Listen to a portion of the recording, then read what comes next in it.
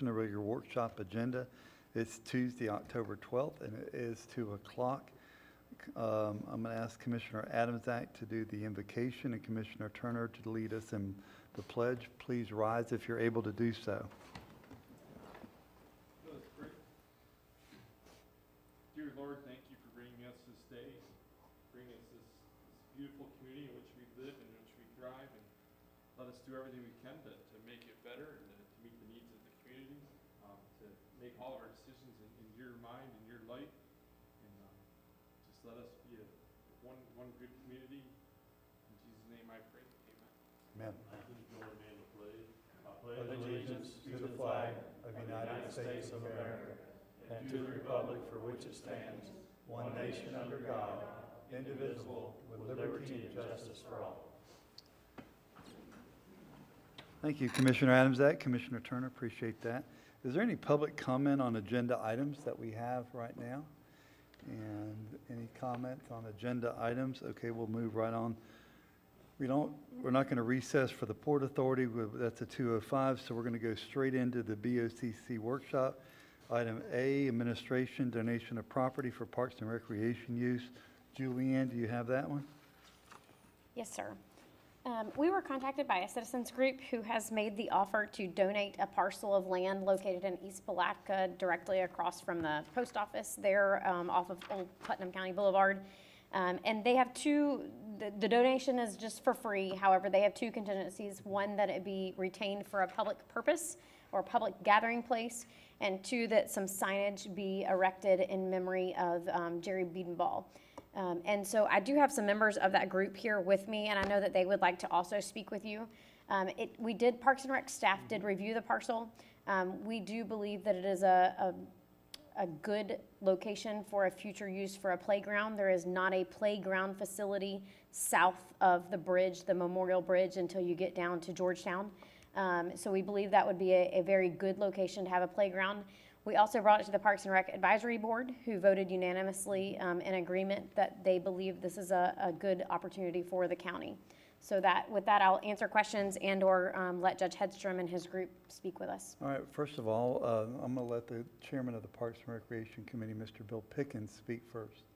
Okay, thank you, Chairman Harvey. Yes, it was brought to us at our last meeting at the beginning of the month, and we were in 100% agreement to go ahead and accept this gift and just kind of put it in for future development, possibility to maybe apply for a FERDAP grant for playground equipment. So it'd be a good fit in that area. There is a ball field just down the road, but it's really not a park. It's got a basketball court, I believe, and a softball field or baseball field. So we were in unanimous agreement to make the recommendation to the board to accept this gift. Good deal. Thank you. All right. Your group's up, Your Honor. Mr. Chairman, I don't really have, after that, I don't really have a lot to say, except thank you. I do want to point out that Commissioner Turner played on that ball field years ago, although that was many years after I played on it, so it's sort of dear to both of us. Thank you. But thank you very much, and we appreciate it. Thank you. Okay, Commissioner Turner, this is in your district. So, Yes, sir. I had brought it to the board before and expressed how grateful I was to the group for offering this piece of property to the county. With that, I'd like to make a motion that we accept the offer in this piece of property into the park system. proper motion by Commissioner Turner. I'll second it. Proper second by Commissioner Pickens. Any further discussion on the motion? Hearing none, all in favor signify by saying aye. Aye. Opposed, like sign. The ayes have it. Thank you. Appreciate your time. Have a great day. All right, we still are. Is it too early for me to start asking for money to put up a playground there? Yes, a little bit.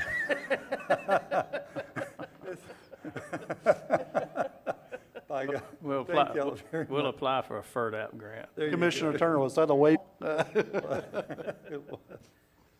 All right, we're going to go Human Resources Employee of the Month Policy Update. We'll just move right on down the line. I actually read this, Mr. Chairman. I'm ready to make a motion to accept unless I've I read don't it. want to steal Sarah's thunder, but if everybody's read it, I'm ready to make a motion to approve the changes. Yeah, I updated it with To the approve changes that you guys by wanted. Commissioner Turner has been entered. Do we have a second? Second. Second by Commissioner Adamsak. Any further discussion on the motion at hand? Hearing none, all in favor signify by saying aye. Aye. Opposed, like sign. The ayes have it. Thank you. Thank you.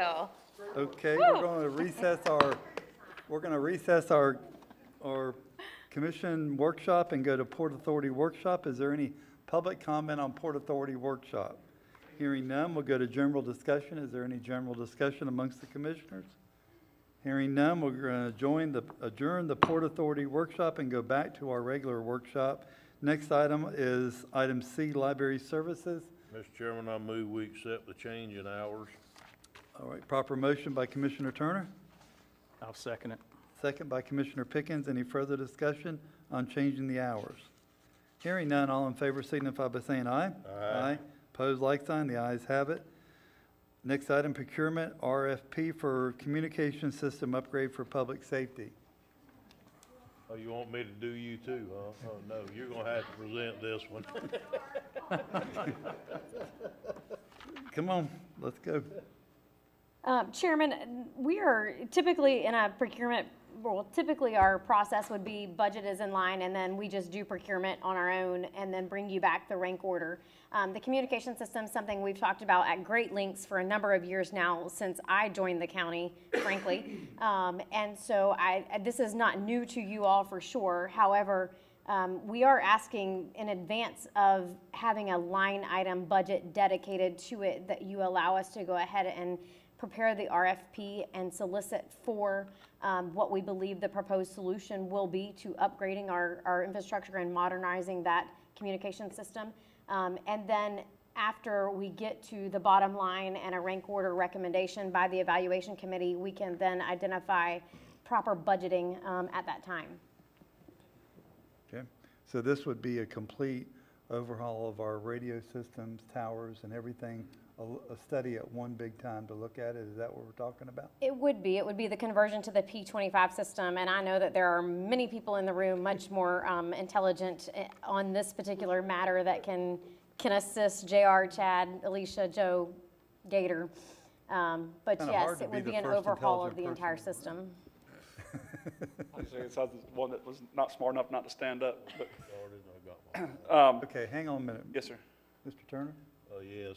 So I need, before we get started, we all know that we need it, JR. If that's what you're fixing to do, is try to, that was needed before you got here, before I was Ready for a motion? commissioner. It's been needed for years. So, you know, this is time we need to go on and figure out a way to bite this apple. I mean, it really is. But my question to you is, what are you actually asking us for today, Julie? Are you asking us to go ahead with a RFP? And so we're gonna know how much this is gonna cost when we're done, so they'll come in and say for X amount of dollars, we can fix this, and it won't be like a qualifications thing for somebody to design a system. We're actually gonna find somebody that will propose for X amount of dollars, we'll fix this problem you have. That's correct. What we're proposing is to do a solutions-based RFP with an evaluation committee of you know, a multitude of people, end users of the system, as well as those who work on it, so that we can bring back to the board exactly what we are asking for you to implement in Putnam County with the dollar amount associated to it. We'd like to do the RFP brand new, i.e., instead of piggybacking or using a state term contract, so that we don't eliminate a funding source. So if we piggyback something, ARPA may not be eligible, or a different funding source of federal nature may not be eligible. But if we do it in-house, it would be customized to us. We would have all the federal terms and conditions in there. It doesn't obligate us to use federal dollars, but it essentially makes sure that we don't limit our potential sources of funding So for it. what you're asking today doesn't even say that we have to move forward. It's just authorizing you to go out and see what it would cost to fix this problem that we've had for years. Correct. We're going to put a formal RFP on the street, so obviously you'd be involved, or you'd have knowledge of it. We're also going to convene an evaluation committee. The same process would be in place. We would ask the commission and the evaluation committee not to have private conversations with any of the vendors that are going to participate. So we're asking to engage in that formal process, which is step one of how we get to the solution. Well, with knowing that for the last 4 years at least, we've exhausted every funding source that we could think of, from the federal, getting Yoho involved back before Cat was there, and all the way down to the state and everything else in between. This is something we're gonna have to deal with somehow locally, and I think we've put our firefighters and our deputies in jeopardy long enough, so this commissioner's ready to move forward. I mean, you can talk to me again about it, Jarvis, all you're gonna do is say the same thing they've said the last 4 years. If you don't do it before long, we're gonna kill somebody. That's right. I have a question along those lines, and I appreciate you standing there, but I've heard it and I want to solve the problem. But Julianne, my understanding is that other counties around us have went to a certain system that, and I don't recall which one, and maybe that's a good thing that I don't right now. Yep. But it would seem like we would need to be synergy with them, if you will. Wouldn't that be something that we could say in our RFP that, you know, we want to be able to communicate in Putnam, but we also need to communicate with our surrounding I counties? think, aren't we still planning on trying to be actually part of St. John's system, that they're gonna share Oh. towers or Well, use we- towers? Hold or on, something? hold on. Yeah. If we're gonna use federal dollars, we need to go through a formal procurement process that would not limit our end result. When we put our RFP on the street, we're gonna ask for a solutions base. One evaluation criteria must be, based on what I've heard from both the SO and fire rescue, its ability to have interoperability with our surrounding counties for which we engage in mutual aid. So we will evaluate the proposers, anyone who comes to the table, based on the metrics identified by those end users and the users of the system as to what they tell me they need in a successful communication system. And whomever can bring the best solution to the table will then be our recommended rank order. Okay, good. All right, good, thank you. Chair will entertain a motion. I move that we move item D forward for the procurement RFP for the communication system. Proper motion by Commissioner Turner. Do we have a second? I'll second it. Proper second by Commissioner Pickens. Any further discussion? Under discussion, Under discussion, Mr. Ross? is the RFP going to say that we're attempting to use ARPA money, or is it just going to leave that out? We shouldn't identify a funding source Okay. with the RFP at all? Okay. Doesn't matter. Okay, all in favor signify by saying aye. Aye. Opposed, like sign. The ayes have it. Next item up is our Public Works Letter of Support for St. John's Avenue Drainage Project Scope and Expansion. I'm ready to move this one forward too. There's no money in it for us. I mean, no money is not gonna cost us anything. We're just asking for a letter of support for the extra funds if they're available, correct? Correct. Move approval. Thank you. We have proper motion by Commissioner Turner, second by Commissioner Adamsack. Any further discussion? All in favor signify by saying aye. Aye. Opposed, like sign. The ayes have it. Let me ask a question real quick. Yes, sir, Mr. Ross. What is the we've done this several times, the same project. Do we just keep finding money every time we turn around? Right. Okay. DEO, You have the floor. if I may. You may. DEO came in and gave us so much money, I think it was DEO, and then they find additional money, and we can apply for it, so they let us add it to the same project. Well, it's the same things happened. I understand this money was actually left over from another county or something. I guess you're gonna have to come up and talk after all, Mike. I know you're prepared. No, I just- But the money became available. We've discussed this several times. The last time we said that we're going to move closer to the college and keep heading that, now we just keep moving on and on. As we get more money. Yeah. Correct. And this is very tricky. The DEO process is lengthy and time-consuming, and some of the other counties don't want to go through that process, so they're just not using the money. And so since they don't use the money, we've already got all of our environmental done for the whole project, so they just keep giving us money so that we can press forward with it. Cool. Good, thank you. All right, next on our agenda is, what do those initials mean? Oh, Northeast Florida Regional Council, which I am the president, and thank you. COVID-19 Economic Recovery Plan presented by Sean LaHaye. I do want to thank Commissioner Rawls for serving on this committee with the Regional Council and the hard work that the committee did and is doing. So, Slay, you got the floor, sir. Thank you. Good afternoon, Commissioners. Thank you for having me. And I believe Ms. Young is about to pull up a presentation, but if you can't pull it up, there's no worries. You know, we can just have a We discussion have it in here. our book, too. So the focus of my discussion, are you able to pull it up? Okay, no problem, and we can get started. The focus of my discussion today or item is on the Northeast Florida COVID-19 Economic Recovery Plan. So back in May 2021, during a commission meeting, I briefly addressed you on different components of the plan. But with the amount of time that has passed since then, there are additional considerations and opportunities that we would like to emphasize to you as you continue these ARPA discussions. So give me 1 second just to pull up the presentation, and then we'll get started.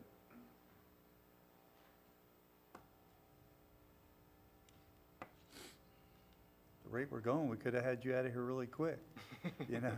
There's no motion required. And so while the presentation is getting loaded up, you know, I'll just start off on an introductory note for everyone in the room. So the Northeast Florida Regional Council is one of 10 regional planning councils in the state of Florida. Commissioner Harvey currently serves as the president of the board of directors for the Regional Council. We won't hold that against you. And Commissioner Rawls has also served as a member of the board of directors, and we are very grateful for both of your service and dedication to the board. And so going back all the way to August 2020, the Regional Council received a federal award through the CARES Act, and this was awarded by the Economic Development Administration. And utilizing this money, the Regional Council established the Northeast Florida Economic Resilience Task Force, a policy body of 20 leaders from across Northeast Florida. And so Commissioner Rawls was one of two. Oh, yeah, no problem. Commissioner Rawls was one of two elected officials who served on the task force. Everyone else represented different interests ranging from local government, private sector, to nonprofit. And so over the course of a year, we facilitated more than 12 meetings and identified policy recommendations that could assist local governments across Northeast Florida in the economic recovery journey that lies ahead. When the recovery plan was published in May 2021, and sorry for it, there's really no worries. Okay. So when the recovery plan was published in May 2021, ARPA funding announcements from the federal government also came out. And so the recovery plan and the ARPA guidelines really lined up nicely. The priorities that were identified by the task force were also the priorities of the federal government. And so since that time frame, we've been communicating the recovery plan to elected officials and local governments all across Northeast Florida. And so once I pull this up, you know, I'm going to share a few insights from this process and also share, you know, what other local governments have been considering. Maybe that can be considered as you begin to shape your process as well.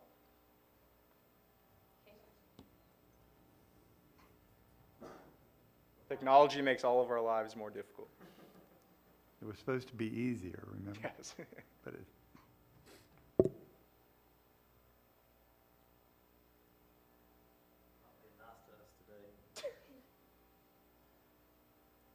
we have the presentation in our book if Yeah, you, we've already seen it. if you want to just kind of, Yeah, that's fine. We don't need to put it on the screen. There's no worries. Yeah, If let's that's not- okay with you? let's Yeah, not- yeah, that's yeah, absolutely fine. don't fight with it. We'll keep this informal today, and I think that might even lead to a better discussion. Good deal.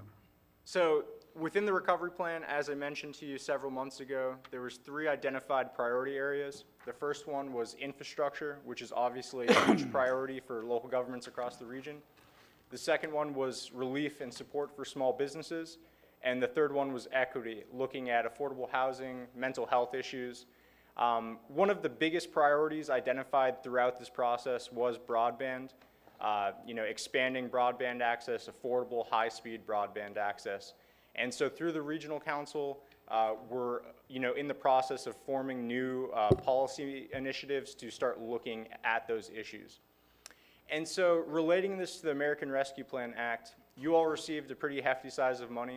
Northeast Florida as a whole, 7 counties, 25 municipalities, received over $500 million in federal assistance.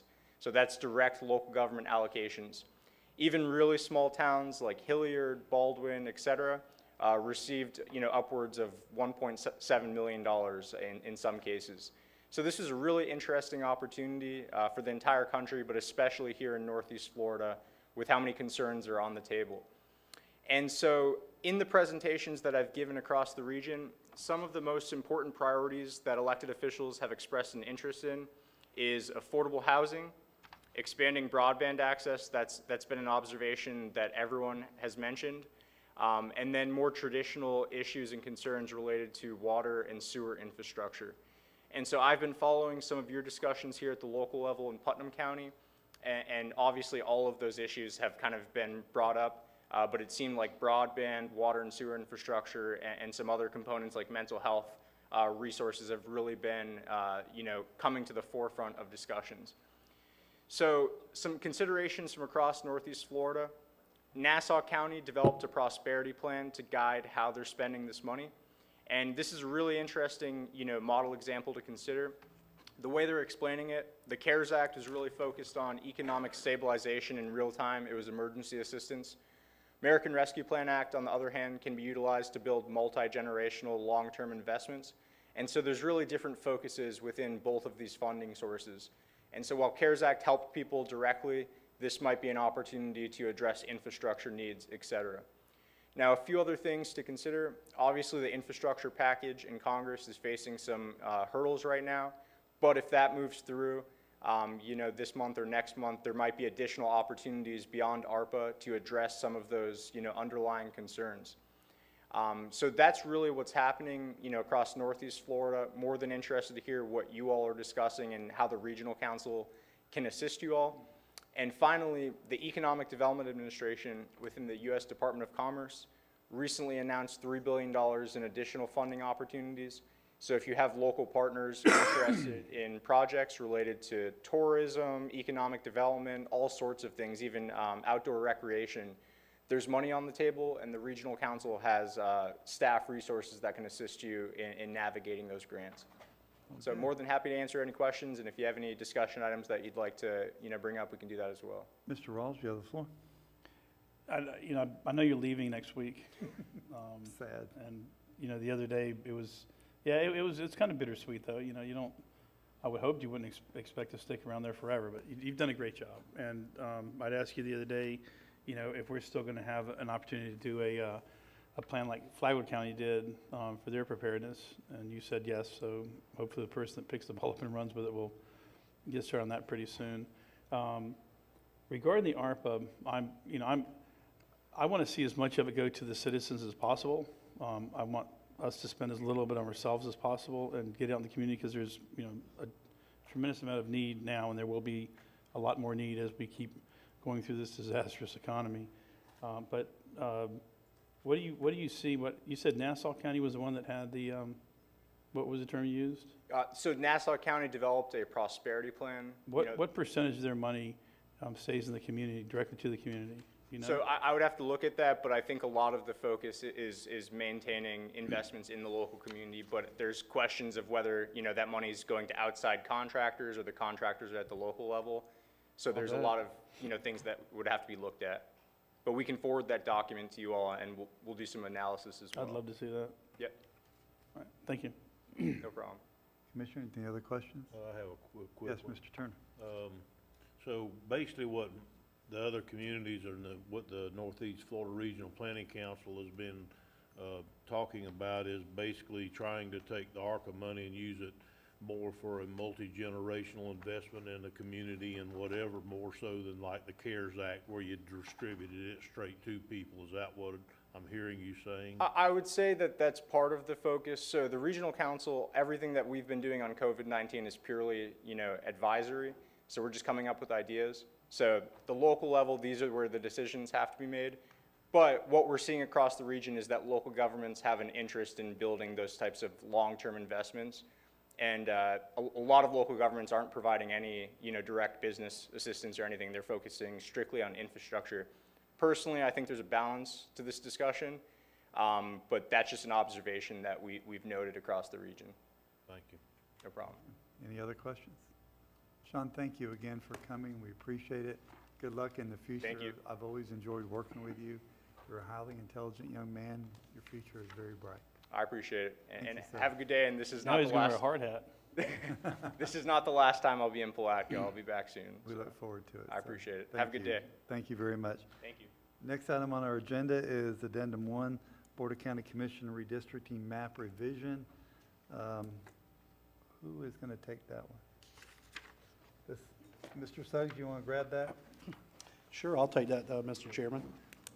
Okay, I'll toss it back over to Commissioner Turner. As we're having this discussion, could we bring out the fact for the publisher of the newspaper that sent me an email the other day that basically was asking us when we were gonna take public comment for them and let the world know that this is the third meeting. We had one of how we were gonna kick it off where we invited everybody. We had another workshop where we invited everybody and the school board chair came and participated in the workshop with us. This is a third workshop that we're doing for the final tweaking of the deal where everybody was invited and let know about it. You can't make a horse drink when you lead them to the trough. So this is our third meeting and we're not gonna finalize this today. We may move it forward, but I understand we've still got to have the legal descriptions of the areas too, and that's what's being worked on at the moment in order to finish this up.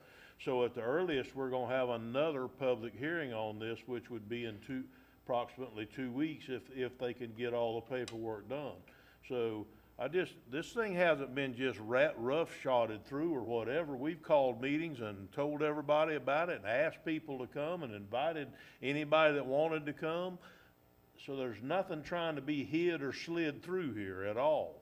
So anyhow, I just wanted to bring that to everybody's attention. If you see the new maps on your plan, this is what Commissioner Pickens had some concerns about, wanting to keep District 1 a little bit more wholer. The numbers came back within 116 people from that district. Mr. Pickens, do you have anything you want to comment on about that? Well, just that what I was trying to get across is that, that with the boundary lines of Highway 17, that north of that would be come into District 1, and then we would take back into District 3, and then basically Huau Ridge, which was just kind of cut out of District 1, was in District 3, that we would put that back into District 1, and then come around by the river north of 309 and pick up those voting blocks, I guess is how we had to do that. And the result is that everything north of 17 and then 309 would be in District 3 going across the Duns Creek Bridge, and then south, everything would be District 1 and taking back in Huau Ridge. And you can look, the numbers got a little bit closer than they were the other day at the last map that we had, which I believe is what we're trying to accomplish. I think it's a great job on that, so I appreciate that. Any other comments? I know, Charles, you've seen the map. Do you have any comments you'd like to make? Mr. Overturf? I have one. Okay. Okay, Mr. Adams, that way he's on his way out. Yeah. I like the map overall, but I think there's still some, on the edges of 5 and 2, there's some things I think we can clean up the lines on, like that yellow block that stands out there, that there really, I don't think there was a lot of people in that block. I think we did click on it at one point and then maybe it got unclicked or something. And then there's some little pieces as you come across there, that north-south line, that I think if we added, I think it did add a few more people and then maybe give some of that back to 2 on the other edge if that makes the numbers kind of funky. He's talking about that block right there. Yeah, and then there's a couple little tiny ones that you can't see on the small map, but on the big map they stand out. We're just little dots that are yellow south of the line. If I may. Yeah.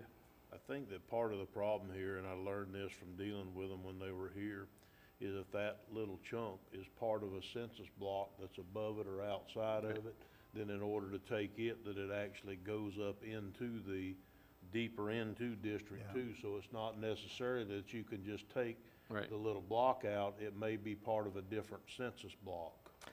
I think we had them taken out when we were doing it, and I We think. tried to take that one out, you and I did that day, and they couldn't because it was part of the system. Yeah, that was block over to here. the I'm right. talking about this I one. understand, but I think it's part of the system. And there's a little I think- triangle here. I think that block went out into here, Okay. and that's the reason why they couldn't take that particular block out. Okay. Was because that census block actually runs to the east, further than just the line. I'm just trying to steal some of your district, that's all. Take Gordon back. All right, I think we're good on that. Charles, do you see any issues with any of that? I'm sorry, Mr. Overturf, I shouldn't have called you Charles. Just a couple of things in light of Commissioner Turner's comments. The only comment I would hear, and I've had a couple of people call, is there a way that the maps on the website can be enlarged, including putting the names of the streets on it? Because people are saying they cannot determine, and it's just like looking at this, I can't tell whether, which street your district ends and his begins or vice versa. So that would be, my thing would be to see if there's some way that you can, increase it so that way. CIT shaking their head, yes. And considering that changes were made just in the last couple of days, I think that's the comments that they're making, is they didn't have any opportunity to have any say-so about the first couple of meetings, just because we weren't They to could that. have showed up for every meeting, Mr. Overturf. That's the part that irks me a little about Well- the newspaper trying to make out like we're not being transparent here. Well, We're trying to be The totally the transparent. state's gonna have meetings, so just, I get it. okay, so just making that comment, and the paper's aware of it. My comment to you would be, I would rather you not do anything this afternoon. I think out of respect Yeah, to why not? the school board, they need to have a say-so, and in fact, they can draw their own districts. I don't want that. I want it to be where your district is the same as your counterpart in the school board. So I think that that's important, is the commissioner or the chairman, make a presentation and let them have a say-so. I have a feeling they will be glad to rubber stamp it, that they'll agree you all have done a great job and that kind of thing. But to me, it's just respectful, giving Charles, them. that's my next comment, so Oh, if you okay. don't mind. All right, and then Board, the Board, what I other, want to ask you of this is the school board is meeting on 10/19 at 3:30 in the afternoon. With your permission, I'd like to take these maps if this is a map we're going to settle on today, and I believe, Mr. Overturf, you said you'd go with me. Be glad to, We yes. could go together and go down there and make that presentation to the school board, and then we'd still have time to come back at the end of the month. You want a motion or consensus? Well, as long as y'all give me permission to do it, I'm fine with that. I okay. wouldn't step out my authority and do it on And my I own. think that's a really great idea, because then they can vote, and then you all can finalize it, and then we're done. So my other suggestion to you is, I did check into the comments, because 2 or 3 of you had asked about us switching the numbers. I called the state says they have no problem with it. They said the only one I needed to check with would be our county attorney, if he has any question. I will give you an example. This was done where we just switched district numbers, and it was done the last census in 2011. It was in the school board districts, and Chairman Harvey, you're 4 now, but back then that was 5. Okay. And so they flip-flop those two. Nobody has to run, nobody has to change anything, and that was the way it was then, and it would be the same now. If you all decided it, then of course, Mr. Buckles Obviously, and Ms. we're getting- Gilliard would switch, and Mr. Turner and Mr. Rawls would switch the numbers, and it keeps it better on your maps. But you asked Our me to, ordinance calls for 2 and 4 running the same year, 1, 3, and 5 running the same year. That's what our ordinance says, correct? So, because I'm getting conflicting information from different people than what you're getting your information from. okay, So it says that the ordinance says that the 2 and 4 runs in 1 year, and 1, 3, and 5 runs in 1 year. So if you switch 3 with 2 for whatever reason, then how can it be that 3 doesn't have to run again? And I'm Because- understanding, also on top of that, I'm understanding that that not only having to run again, but also he may not have to run again next year, because our ordinance says he doesn't have to run until, if he's in District 3, until 3 years from now. okay. The only thing I can tell you is, because you were elected last year, nobody can touch your term, so you're there for the 4-year term. If we just flip-flop the numbers, like I said, they did it in 11, and there was no problem with it. They switched the 2, went from 4 to 5 and 5 to 4, In this, you'd be looking at 3 to 2 and 2 to 3. If our ordinance says it, excuse me if you don't mind, we could change our ordinance if that. be the Exactly, case. right. Or not, we don't have Why to we're change. trying to go through don't all need- these that's hoops, what I was because fixing it to say. doesn't say 1, 2, 3, 4 instead of 1, 3, It's fine, it can stay 2, the way it 4. is. Why would we go through all that effort? I agree. At first, it sounded like an easy cleanup, but it's not I'm still necessarily. trying to figure out why we're even messing with redistricting with the little bit that we had. Mr. Adamzak, are you done, Mr. Turner? Mr. Adamzak? So do we have this software somewhere locally? No. Or- I'm not aware of it, no. That's why we paid them all the money. Great. I'd like to be able to click on a couple of those and move it around a little bit, just because it cleans it up a little bit, but, because I don't remember it being that way. I think we just went too far to the right, and I took on too many people was the issue. I don't think it was that was connected. I think that was more down here, where we were working between 1 and 3. But, I mean, I don't really care. We run countywide. It's kind of not overly relevant to anything. But, Just to answer your question, at some point, the software will have to be here because we have to use it for precinct purposes. right, that's what I thought you guys At some- purchased it. I thought we, Well, No. you all did. right, I think we purchased the software. Oh, we rented it, we just We, hired the yeah, but it consultant. won't get here. Right now, this process is being done by them down in Tampa. Right, it'll but at come some to you point, later there on. will be. Once we finalize our maps, it'll come back to you to, Right. but we have to finalize our maps. Mr. Chairman. oh, I'm Mr. sorry. Rawls has a comment, then I'll go to you, sir. No, I'm good. Okay, Mr. Turner?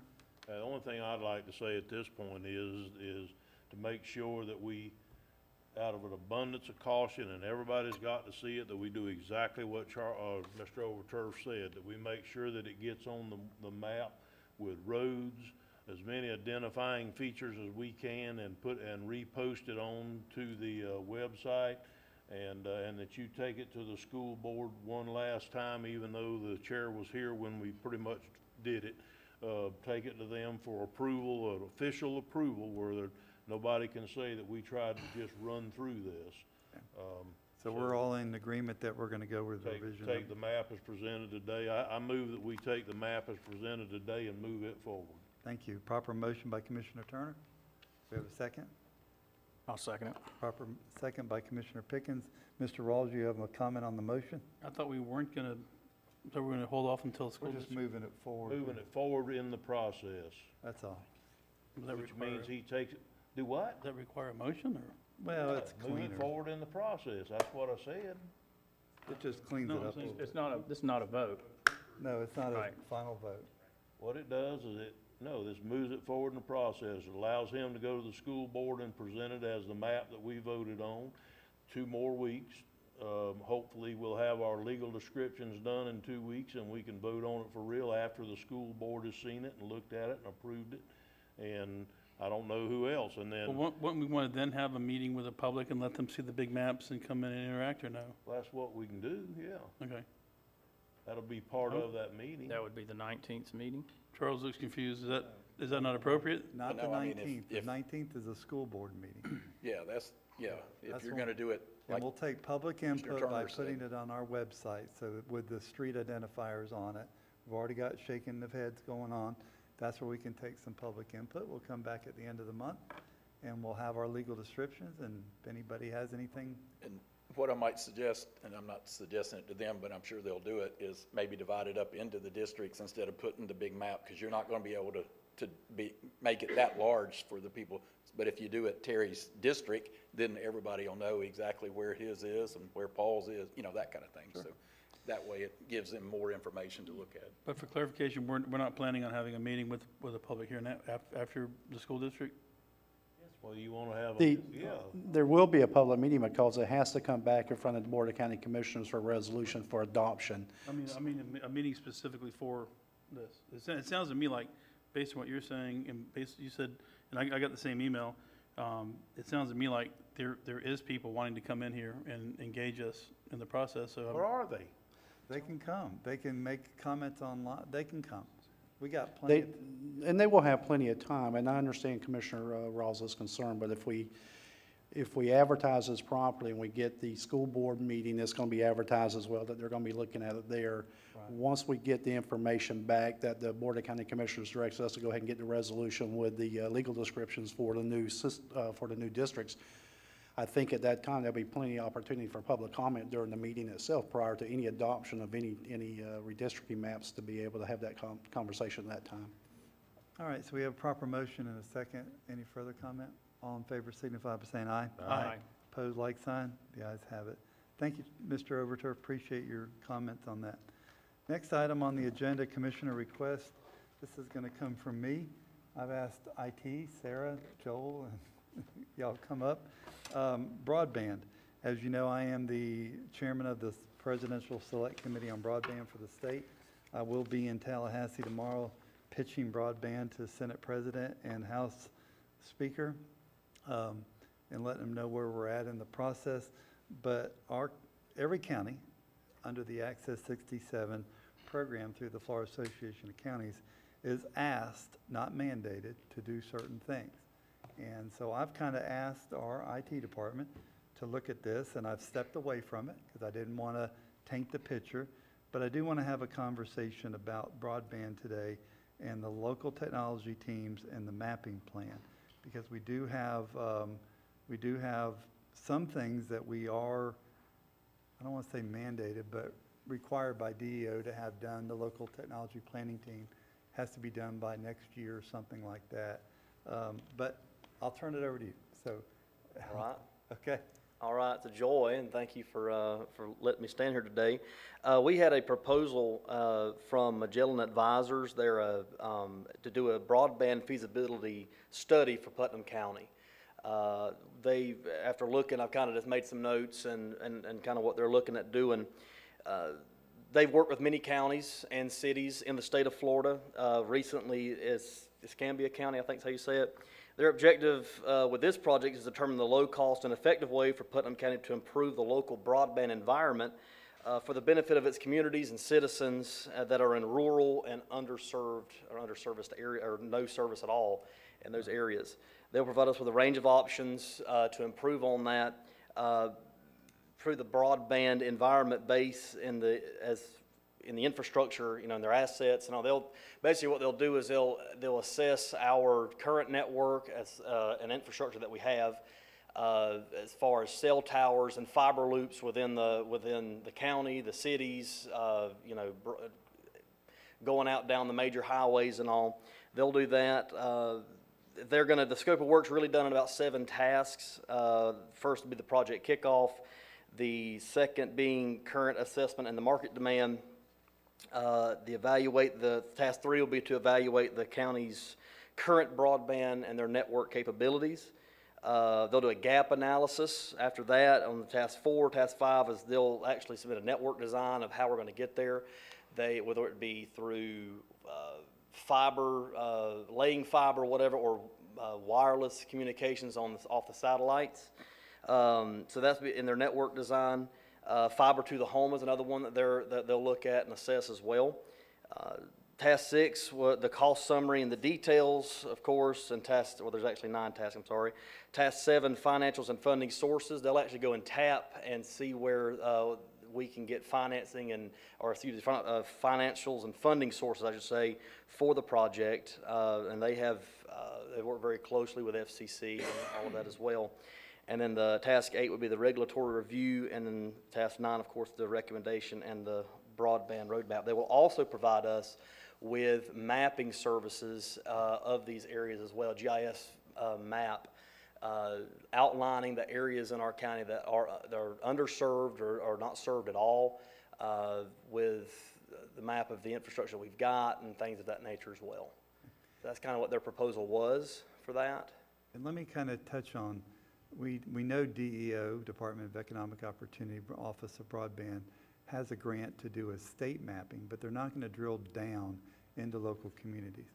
So if we're going to be trying to pitch our community as we need money for broadband when money comes available, this is actually the first step in producing a document with that. And I liked your number 9 too. It was also a recommendation, is what I heard you say. Right. That they're going to come in and say, because I know Commissioner Rawls, I don't want to put words in your mouth, but you've used public-private partnerships before. They will let us know what's feasible, what's not feasible, so we don't go back down that road of the prior broadband situation we had in this county. Right. So I'm just going to leave it like that. I've tried to stay out of the weeds because I didn't want to be in there with you. I appreciate you diving in and studying this, and Yes, sir. thank you very much. Absolutely. All right. Mr. Rawls? So just to follow up with that, and I discussed this the other day briefly with the regional council, it makes sense when you look at other areas that have their own utilities, and they're providing data access. It's a fundraiser, but it's also a service that we can provide. I think it's a utility that's going to be necessary going forward, and it become more and more necessary as we become more digitally connected and working from home, and all the solutions that we've dealt with over the past 365 days have, I think, brought out the fact that we do need to have broadband or more access to broadband. But I'm just wondering if there's not a way that we can, while you're doing this study, take a look at the possibility or the feasibility of us having something along the lines of what Gainesville has with the GRU when they sell, or the city of Bartow, or these other municipalities that are able to run their own utility and sell broadband. Sure. Okay. Yeah, we can certainly take a look at that. If I remember right, the proposal that I received, that is actually something they'll go and assess as well. As far as the county infrastructure goes and things of that nature, our network and just network infrastructure, that's something they'll assess as well, but I will make sure we take a look into that for sure. Well, it's, you go to a place like the Yucatan Peninsula and you'll see markers that are cautioning you because they have buried fiber optic. Right. They call it laser. But and then you don't feel sorry for third world countries anymore because you realize that their technology is far advanced, more advanced than ours. So we have an opportunity to be able to put stuff in place that some of your bigger municipalities don't have, and they may not have for decades down the road. Right. But I think that there's an opportunity here for us to be able to get in that business.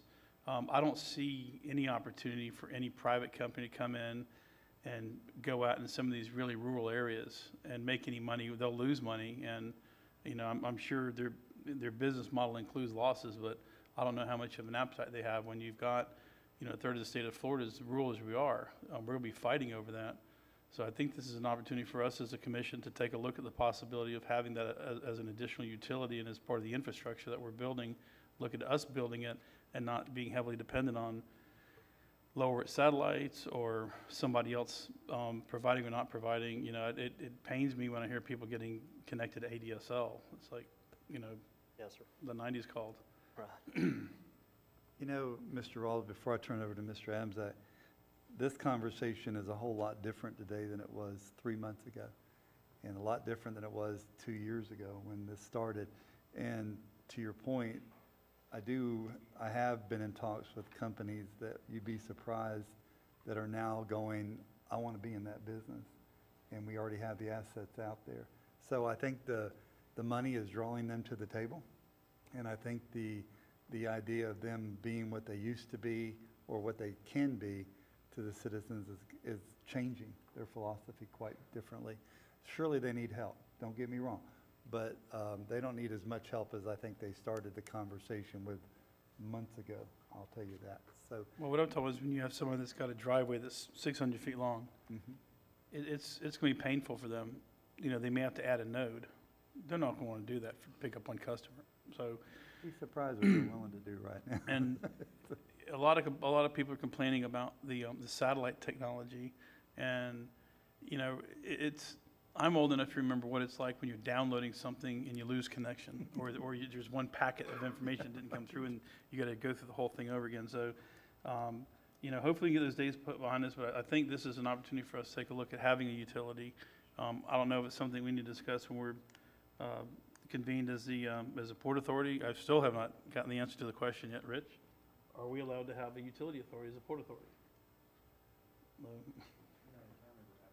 Right, so, that's not something the county can do right now under our current governance type, but I think it's something we can work towards. What do you actually Thank you, want Mr. Rawls. today? I'm gonna get back to Mr. Ritchie on it. He's gonna mention that to you. Mr. Adams? Well, maybe do that first. Okay, go ahead. What's the ask today? We've got to do a mapping plan, number one. That's our big ask. Yeah, you've been selling for a half an hour now. Try to tell us what you're selling. Well, Magellan Advisors, they're selling an assessment for current infrastructure within our county, doing an assessment of that and mapping out the underserved and not non-served areas in How much Putnam is that County. going to cost? The quote that we got was between $80,000 and $90,000 from Magellan. But we need to know what we don't know, don't we? Right. And we can use ARPA funds for that. And how long do they think it would take to do the assessment? There was a timeline, and I believe it was 4 to 5 months for the assessment. And that'd be a bi-weekly meeting, I believe, through all of that. That's what they told us.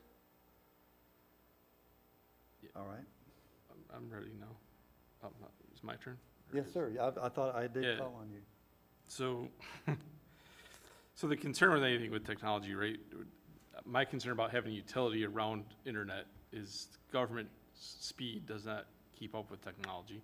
So I mean, if we were talking about maybe water, which we do, or electric maybe, internet, I think we need to stay as far away from it as possible. There's a reason why private companies don't serve the areas that are underserved. It's because it's not beneficial to them financially. So government's role in this, I guess, under this new federal regime is to throw money at it. That I really don't think it's government's place to do, but if it's there, we need to use it. So I'm all for doing it because it's there. My only concern really is the 4 to 5 months. I mean, a lot of technology can change in 4 to 5 months. Exactly what you said, in 3 months, it's changed dramatically. 4 to 5 months, the assessment could be done. All of a sudden, in that 4 to 5 months, we know that SpaceX is gonna come online. We don't know how many people are signed up for that. There's huge changes that we know are gonna happen between now and the next 6 months that, it puts me out of it for that reason alone, probably. I agree we need to map it in some way, but, I mean, we kinda know the map. You go where there is dirt roads, and you get 100 yards off, and that's the map. Logic dictates some of this. Some of it does, but if we're going to, yeah. We're not gonna be able to go get every house in the county. It just isn't gonna happen. Mr. Turner? Well, I was gonna pretty much say what he just said, with the exception, maybe in my blunt San Mateo manner. I got a lot of heartburn paying $90,000 to draw a map that may be invalid and by the time the map's ready because of technology that's happening so fast. I understand people don't like satellite, internet at the moment, but there's nothing to say they won't like it in 6 months. I mean, really, 5 years ago, they'd say satellite internet, what? What did you just say? And now they're actually putting it in place. Right. It's probably not as fast or as good right now as fiber optic or whatever, but, or cable or what have you, but it's coming, you know, so we're right at that juncture right now that if we throw money into just mapping and how we're gonna do it and where it is and those sort of, especially $90,000, if it was 9, that'd be different, but 90, a lot can be done in this county with $90,000. So I have a hard time doing this at this juncture when the whole technology of internet reception is probably gonna change within the next year. I mean, I think it is because of all the satellites and the stuff and the private money and that's where the rural internet's gonna come from. Will it be as fast as fiber optic? Probably not, but it's a lot better than using a hotspot. Yes, sir. So, you know, I don't know, I'm having trouble getting there. Thank you. Mr. Chairman, would you mind if I comment real quick? Do not. Go right ahead. Absolutely understand where this conversation is going and the direction it's going. So if it would be the will of the commission, and certainly you as the chair, and also the chair of the broadband committee for the Florida Association of Counties, if it would be beneficial, I would like to be able to put an IT committee together with James and a couple other folks, and working through you, Mr. Chair, to see what other opportunities might be out there for funding of this, and see if there's any other organizations out there that we might be able to look at the mapping for this, and not let this issue just kind of go away. With you being the chair of the broadband committee, I wouldn't mind doing that for you if that would assist. No, I appreciate that, but it's not much about me being the chair. I think it's what we need to know what we don't know. And I think that's where we're gonna come down to it. And yeah, that's a hefty price tag, and I was not prepared for that. But I do think that even if we get down 4 months, they can clean up the last month, because we'll know where we're at. But I do think that if we're gonna look at more funding coming down the path, we gotta have a document that says this is where we need funding. And we can say, yeah, well, it's 100 feet down that dirt road, but that doesn't really tell the federal government anything.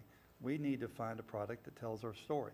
And our story is we've got a lot of people that have, I think, I'll say this before I turn over to Mr. Rawl, everyone in the county has internet. I believe that. I believe they have access to internet. Is it reliable, affordable, and accessible? Those are the three things. And for me, the cost I pay, it might be half if I lived in Orlando. I mean, and I might get more service.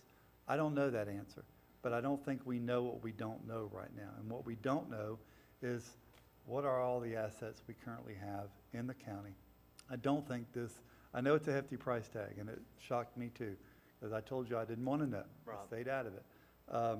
But it is something that I think one day we're going to have to prove, that this is where our underserved or not served people are at, and this is the help we need. And unless we have that document, I don't think we're going to see funding coming down to help us. Mr. Rawls, you have the floor, sir. Yeah, I just want to be clear that what I'm describing is a public-private partnership, not just us going into business. I think, there's really no way that we're not going to be able to get around providing the service to all of our citizens one way or another, because we have a lot of students. Virtual learning environment is really grown to be very popular, and we're looking right now at a lot of development coming to Putnam County. People that are moving in here are going to need access to that as well. So we're a connected community, we're a connected state, a connected nation, and a connected world by virtue of the internet. And I think that it's something that we should be looking into, looking for those opportunities with the private company maybe. We don't have any control. It irks me that we don't collect money from FP&L and Clay County on franchise fees, for electricity. But in the future, I hope that this commission would take advantage of the fact that there probably is someone out there that would be willing to come along for the ride with us. And like you said, they're going to require a little bit of funding, and we're just going to have to figure a way to make the money available. But I think there's a way to recoup that money, and that would be by having, triple P or something to that effect. Thank you. Mr. Adams? I'm not against the idea of a public-private partnership, but I think that partnership starts with the assessment. So I think maybe we need to look for a player that'd be willing to share the cost of an assessment and then move forward from there. But maybe that's potentially, I don't know that player is out there, to be honest with you. Speed is not, speed doesn't mean everything, right? Because there's speed. I have satellite at my house and I have Windstream. My Windstream is 1/10 as fast as my satellite. But my Windstream I can do my VPN on because it doesn't have to do 6 round trips of communication to basically log into security protocols. The Windstream is great for streaming my kids' stuff, but I'm paying $429 a month between the two. That's insane. So in Orlando, I definitely could go for $49.99 and get 100 megabit direct line into my house. That can happen. So you're absolutely right, Commissioner Harvey. Yeah.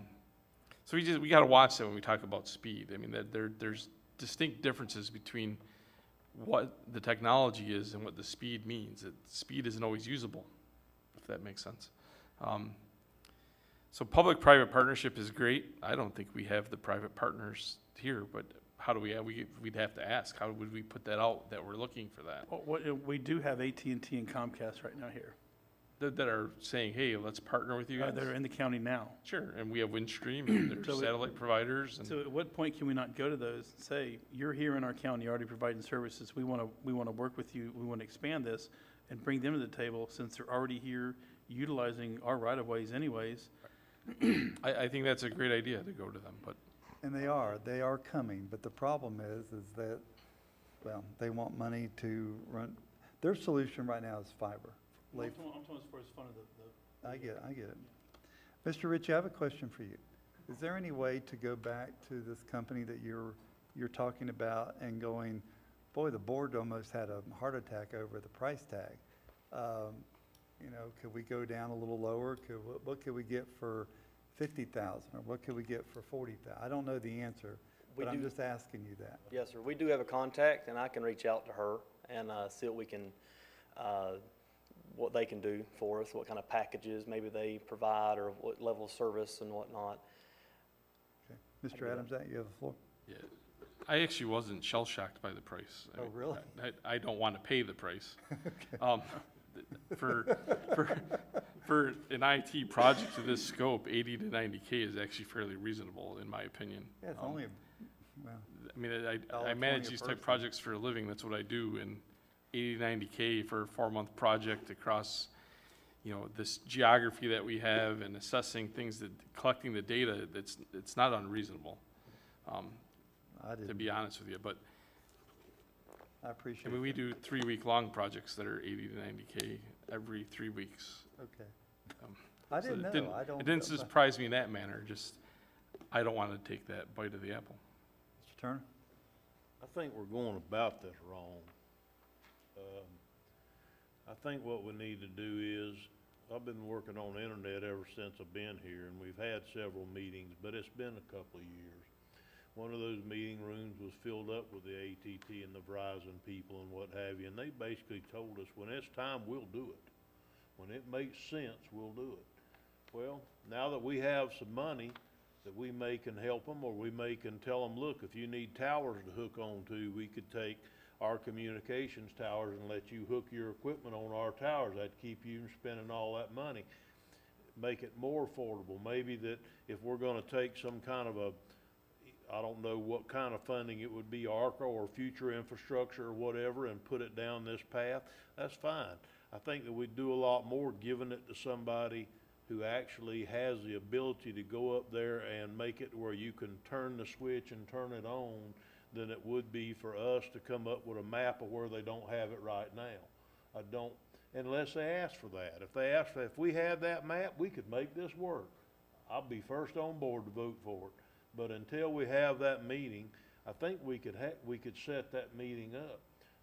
Either you as chairman or the commission or whatever, see if we could get Verizon and AT&T and the players in the room to show up, the Windstreams, the different ones, have them all show up in a room, said, we'd like to talk internet.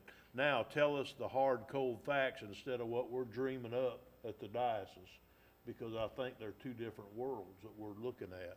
So I think that's the next step. Before we spend $90,000 or any portion of that, we need to find out if that really matters or not, you know, having that map. Or would AT&T come in and say, okay, or Verizon or whoever, come in and say, okay, for $90,000 and you let us use all your towers, we'll put internet in this whole area over here and turn it on wireless. We've just done something. I mean, other than just pay to have another study that we don't even know for sure if that's the study we need. So, Commissioner Turner, I don't disagree. I just want to say that I think you're going to find these providers are going to try to steer it in their direction in the conversation. you got 5 of them in the room. Yeah, I get that, but I also know that in some counties, they went down certain paths in which they'd went down another.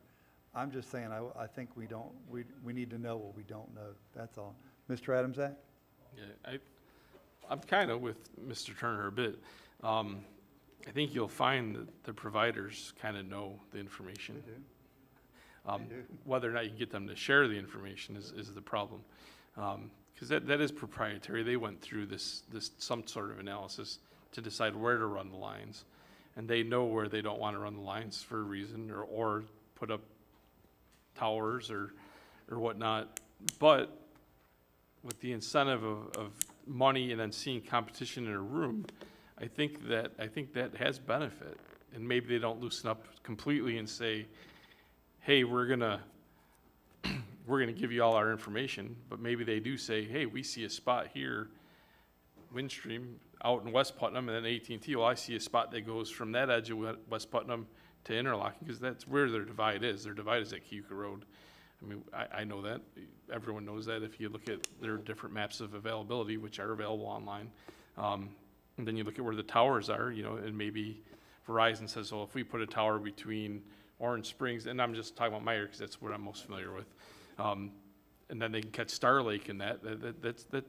I think there's benefit to that, to them be aware of what each other has on a high level, and then maybe they can fill some gaps without us really doing much of anything, outside of saying that maybe we put this $90,000 towards helping them fill those gaps, to actually putting the money, the rubber where the road is, instead of doing some assessment. Because that data is they have it. Okay. Guarantee you. Mr. Rawls? Talk about 5G. 'Cause I got a new phone a couple weeks ago and I got 5G. 5G, what I know about 5G is it's short range, unlike, 4G LTE. It's short range and I don't want to, give an off-the-wall ratio, but there's many more towers be able to cover an area with 5G because of the fact that it is more of a short-range band, whereas 4G is not that way. So 5G is becoming more and more prevalent, correct? Sure. Okay. Is there a point in time, because I was shocked when I saw 5G pop up in Putnam County. I thought we would be the last ones to see it. So would that not be pertinent to the conversation? The assessment obviously would, they would look into that type of technology as well. I mean, I'd be honest with you, I couldn't tell you what towers had it or anything like that, but it is certainly a wireless solution that would be considered in internet for the county or broadband for the county. Because it's incredibly fast, even when you're using it as a hotspot. Yes, sir. Which I had to do down in Orlando, because they had very slow internet. The bad thing about metropolitan areas like that is there's a lot of users. Mm-hmm. Sure. So you get slowdowns. Sure. But 5G was blazingly fast. Right. Compared to what they had at the resort. All right, well, I think Commissioner Turner probably said it best, that maybe if we can, it's going to take county resources to do this, Mr. Suggs, but to sit down and see if the providers will come and sit in the room and have that conversation and openly have it, where we can know if we can make our case to somebody that this is our non-served or underserved communities out there. But I'm not hopeful that they'll share all that information. I think that they're looking for the dollar. They're looking to run fiber. They've already told me, we'll run fiber all day long. Partner with us, give us $10 million, and we don't have $10 million. So that's, I'm just making that number up. Don't quote me, Sarah. Okay, so but I'm just saying, that's what their solution right now is, running fiber, which I think it's going to be, I think the solution to broadband is going to be a smorgasbord attempt for rural counties. Absolutely. And I think it's going to be fiber. I think it's going to be microwave. I think it's going to be satellite, low order room satellite. I think it's going to be 5G and LTE. I think it's going to be a multitude of that. Yes, sir. But again, and if we wanted to be in that business or not in that business, or how do we encourage this people to do this? How do we do these things? Right. And I think that's what we need to talk about one day. So it is going to be it's going to be a drain on county resources right now to put that meeting together. But if the board allows, I'll get with Mr. Suggs and we'll start working in that direction. I think that's the next step. Okay, good deal. Sir. Mr. Rawls, you have the floor. I'd ask Mr. Commander to look into see if there's a possibility for us to engage in franchise agreements with these folks, because that is one way we can leverage our ability to help the citizens, and they do it in other counties. So if there's a possibility that we are allowed to have franchise agreements, then maybe we can bring them to the table and not have to have them tell us what they're going to do, but then be able to sit down as a mutual partner with them and say, what do we allow you to work within our county. We have these providers come, just like the folks that say don't poop on Putnam County. We allow them to work and sell their wares within our county. Surely there's got to be some way that we have leverage over what they do, how they do it, and, you know, Okay. be able to move this thing along. Mr. Suggs, in the meantime, though, we have a well, the statute says a deadline date to put the local technology teams together. Maybe that would be the IT team that could work together on bringing those people in. And we can, you know, we're a very small rural area. We can sit here in 5 minutes and name most of them that would be in that room. So, you know, is that okay? Yes, sir. We'll look at it and make sure we abide by whatever we Right, have to. Board on board? With the direction we're going? Board on board, yeah. Board on board? Good deal. Sounds good. Next item, Commissioner Ross, Florida statutes for discussion on sale of fireworks. So, I had a constituent that reached out to me, and he raised a question, and it was, why is it that he cannot get a license to operate in Putnam County to sell fireworks? And after talking with Chief Grimes and Clue Wright, basically, the way our system is set up, if somebody comes in January and buys a fireworks permit, and y'all can come up and correct me if I'm speaking out of turn here, but they tie up the county at that point. So you have a vendor from, I believe it's North or South Carolina that comes down here, buys the permit, and then even people that reside and work inside of our county at that point cannot set up fireworks stand to sell fireworks. And it just didn't seem like there was any equity there at all. They're having to buy that permit from the city of Palatka or the town of Interlochen, because we don't have any to give. Yeah, the You know, county this- has at this none to point. give because we didn't have some back in 2000. Yeah, what's up with that too? Actually, Okay. Got this, and Mr. Commander can correct me if I'm wrong, this is Attorney General's opinion. You gave me one. I gave you one. On, back in 2016.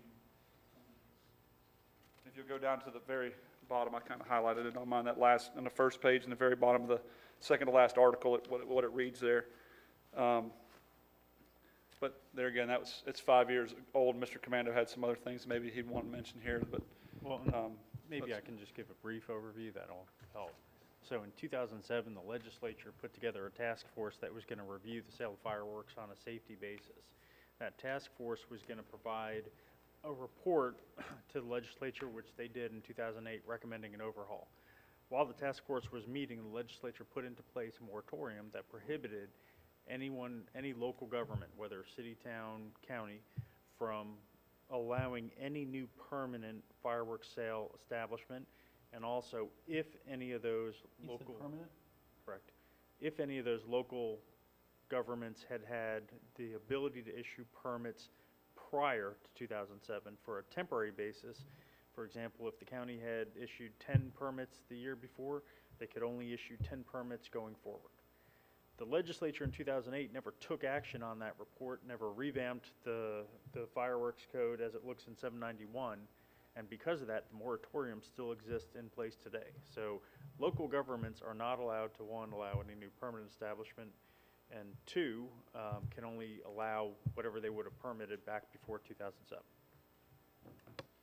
So it seems, I thought he said that there was permits issued prior to 2007 in the past. But Yeah, but we don't have a record of any of them. So, I mean, if we don't have record of a permit being issued, the only ones we have record of is the one in the town of Interlochen and the two that are inside the city limits of Palatka. That's the only record we have. Okay. So there's nothing we can do under home rule. Has this been looked into? Has anybody at the state level Well, brought this up? what Chief Grimes gave you was the request for a legal opinion in 2016. There was another one in South Florida by Sam Gorin a little bit after, I think it was 2009, all asking basically if the moratorium was still in place, and the answers are yes. So yes, people have looked into it, and that's the current state of the law. all right, Mr. Rawls, anything else? I mean, I wonder if it wouldn't, you know, if there was a consensus of the board, if it wouldn't do us good to write a letter to the governor's office, request them to look into this, and, I mean, In order to allow somebody to sell fireworks that can't now? yeah, so what's happening is we basically just have that one license in Putnam County, and when this, I think it's called Phantom Fireworks, when they come in and buy the license, no one else can sell in Putnam County, but they're an out-of-state vendor. And you got a local guy that would like to do it and is being told he can't get licensed because somebody from out of state has already got everything wrapped up. And then they set their mobile fireworks sale places up. Mr. Adamzak? I have no problem with us putting something to the governor and saying we want to expand business opportunities, but it really is, at this point, it sounds like it's up to the people that want to have firework establishments throughout the state and this county to lobby the state themselves. I mean, that's what they need to do. And probably what they're getting resistance from is the overall fireworks lobby Yeah, they're not. is owned by the bigger companies that don't want them to exist. So it's a kind of a catch-22, but it's up to them to take some ground roots action. Monopoly. Kind of like Don't Poop for Putnam has, and do that at the state level, because it sounds like we have no decision rights in this whatsoever, outside of if we decided as a group No, we don't have. to give our support that we think that fireworks rights should be expanded. I guess that's fireworks rights. Let's fight for fireworks rights. That would be the only thing I think we could do. I don't know if that's something we'd want to do as a group, but I think I'd be willing to sign off on So it. we just move on. Yeah. All right, good. I think we've done that. Moving down to commissioner comments. Mr. Rawls, I'll start with you. I think I'm good for now. Pickens? I'm good. Mr. Adamzak? Okay, Mr. Turner? I'm good. Okay, I have two things. One is the Melrose community has contacted me. They're going to have a second Christmas parade. There's going to be a nighttime Christmas parade and then the Merry Time Christmas parade that's in the daytime. They want us to support a letter to DOT allowing them to use the same route and have the parade. So basically by consensus, we just need to say they're allowed to have a parade and we'll sign the letter giving them that authority. Next thing, Mr. Troxel, if you'll come up. Mr. Troxel and I and quite a few people have been working on a situation out in Mirror Lane and Manville area, close to Interlaken. And basically, it's a piece of property. Well, Mr. Troxel, you probably could better explain it, and I'll try to stay out of it. Okay, everybody's familiar with Mirror Lake Lane? Yeah. It's off of 20. You go up Northwest Street, and you can take That's a the left. cemetery. By the cemetery. There's a gentleman that bought some property there that's adjacent to the lake, but he also owns 36 feet above a 30-foot swath of land that the county owns. We determined after many searches that his property is split by a 30-foot easement that we own, right away that we own, going down, allowing the residents of Mirror Lake to get to their homes. We've been back and forth many times with several entities, and Mr. Clay Davis has been great helping us out getting the plat maps and everything else. And Warren Wilhite, too, yes. For this. There's an easy solution in my mind to make the residents there whole so they can get to their houses without costing an absorbent amount of money on the county's side to do some other stuff. And that is to purchase that 36 feet that the gentleman owns. I don't know, it's 300 foot long or whatever, so they can get to that. And it's about $5,000. He's asking $5,000 to purchase that. That does several things. One is that's where the current road, dirt road back to Mirror Lake Lane is. If we were to put the road on our 30-foot that we have the easement in, it is chock full of oak trees. It would cost way more than that to clear that out and build a road there. Is this the one that the existing road's under the power line? They were using a prescriptive easement under there, but this, But that's part of it, but that's not, All that's you not need the, to straighten it, because that is a mess. All you need to straighten that mess out is $5,000. I went to Bunnell, met with them. Mr. Chairman, we move this forward for the $5,000. I'll second it for conversation. Thank you. We have proper motion by Mr. Turner, proper second by Commissioner Rawls. Got a Mr. question. Rawls, you have the floor. Can we flip-flop the property? We Has that tried been- that. we looked at that, and this will give us the true 66 feet of right-of-way in there. All we're doing is buying his 36 feet. We have 30, that would give us 66 feet. What true happens over right-of-way. 30 feet? It's still ours. That is such a mess It's- out there. it's- If you can fix it for $5,000, that's the best thing this county ever did. Still ours. And let me say this, we're not gonna Yes. get at the corner of the fence. I negotiated that we have a turn, we bring that fence in, and we're gonna gain more land so people can bring their stuff in. Fire trucks can get in they don't have to go up, stop, turn left, they can, so I think you're exactly right. Are we creating a new road? Are we gonna No, take this into we Public already Works? have- The road is, we're not creating a road, the road is there. Right. It's mirror lane, But it's not ours. It's gonna be ours if we buy it. Exactly. yes. So we're gonna bring this into the Public Works? It would, my guess is if we do bring it in, it could still be a Class 2 road. But yeah, we would own that parcel of land. But there's nothing needs to be done to it, so we're in good shape. Mr. Pickens? I think most of the questions were answered. So I guess we're using his property, they're using his property to access it now. Correct, And the property we own, where the road's supposed to be, is full of trees. correct. That's not the only spot in Putnam No, County that we this have is not that unique, problem. but it is, And I just The hope only that, one I've ever heard of we Yeah. could fix for $5 grand. well, though. hope it doesn't rear its head again. So anyway, that was my last question was who's maintaining it? So if it goes to a 2, what? Right, I'm afraid we might be. This is a mess. All right, so we have proper motion, we have proper second. Any further discussion? All in favor signify by saying aye. Aye. Opposed, like sign. The ayes have it. Julianne will get, you'll get with Julianne on, okay, good deal. And county attorney comments? Mr. Suggs, comment? Nothing additional, sir, thank you. Public comment on miscellaneous items? Any public want to speak? Hearing none, this meeting's adjourned. Thank you.